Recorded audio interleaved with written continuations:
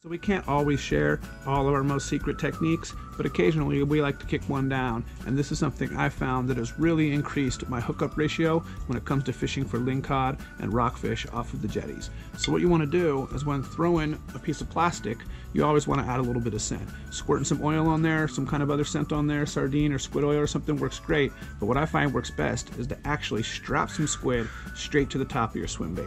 Doesn't really matter if it's a paddle tail or a squiggly tail. If you're throwing smaller baits or if you're throwing larger baits, you could even upgrade all the way up to one of these big giant ones and just stick a larger piece of squid on. That'll work fine. So once you get your swim bait all rigged up like you normally would, take a little piece of magic thread. Magic thread you can get at any of your tackle shops. It's a little elasticy piece of thread, and put maybe a foot or two little length right at the neck piece, and lay a strip of squid down across the tail right over that little hook section, but leave enough that it comes all the way down and hangs in your neck there, so you'll have some to tie off to.